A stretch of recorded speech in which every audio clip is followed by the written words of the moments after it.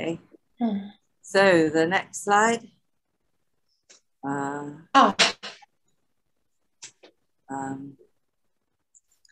Globe artichokes, borage, broad beans and sunflowers. And there's a buddleia in the background.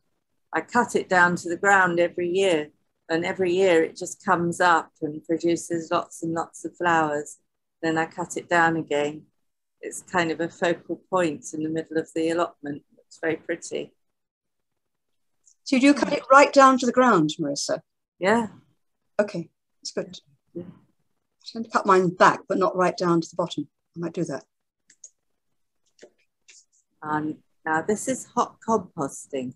I did talk the last time about green Joannas, which Barbara has one, and I was looking into getting one. And then I found on Gumtree a really good priced one. And in fact, Michael helped me go and get it. And we somehow managed to stuff it in the car and bring it home. And I've been filling it with the suggested method. Carbon-rich ingredients include straw, shredded paper, small twigs and dry leaves.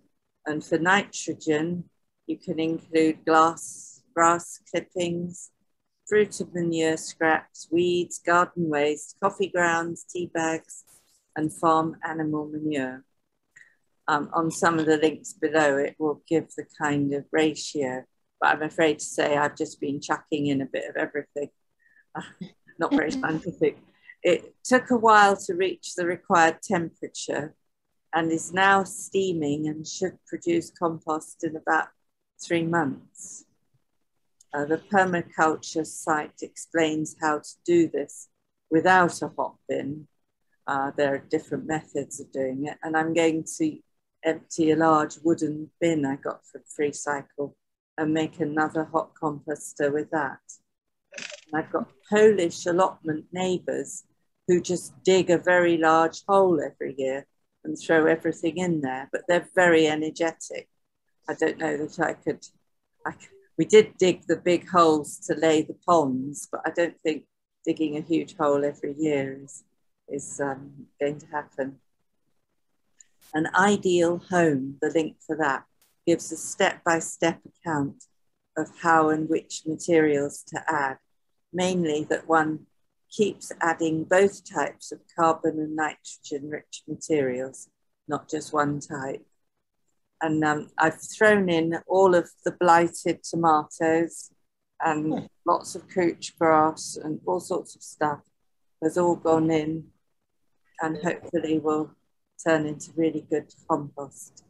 And I can recommend them if you can sort of look out Facebook Marketplace, Gumtree, Pre-Loved, small ads, because they're very expensive new.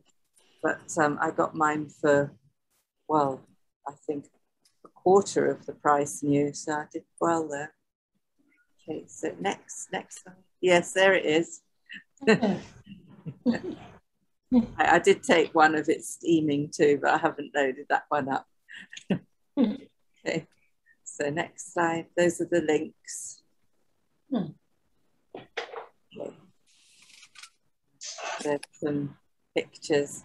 I let some of the leek go to seed, and some of the beetles are very fond of them.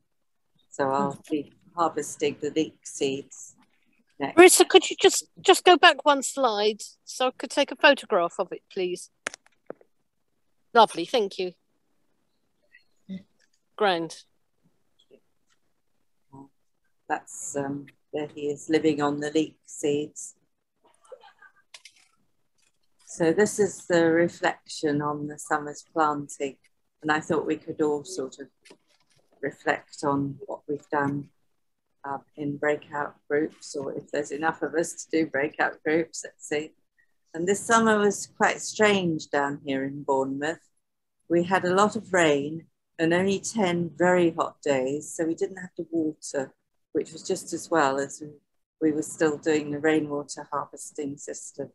That now has been done.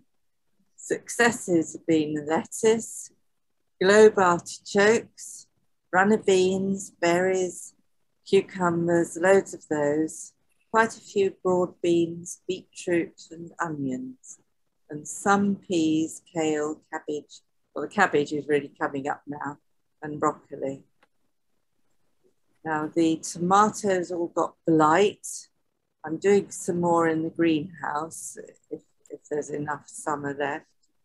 The potatoes, I didn't manage. My poor cousin, he did so well planting them. I really made a mess of them. We didn't manage to earth them up enough, so the crop appears to be quite small. So we'll have another go. I think we've learnt what to do for next year. The purple sprouting broccoli just sprouted leaves, and the chard ran to seed while still producing much greens. I'm planning to harvest seeds of the chard and send them to all friends as Christmas presents, and also to give away at my art stall at the Planet Perfect Festival. And I think there's just a few more pictures. That's sunset over the allotment. You can see the different things: raspberries, blackberries, and gojo berries. Quite a lot of all of them. Runner beans and rose campion. Got rose campion on free cycle last year, and it's doing very well with the runner beans. It's a little beetle. Quite sweet. Cinnabar moth caterpillars. Don't have a horse, so I can allow ragwort to grow. They're incredible ones. They have a pretty little moth, quite thin wings, and the caterpillars are amazing. They climb all over the ragwort and look quite spectacular. That's the potatoes under the straw, and the brassicas, the cabbages and lettuce and broccoli and kale are all under the blue netting.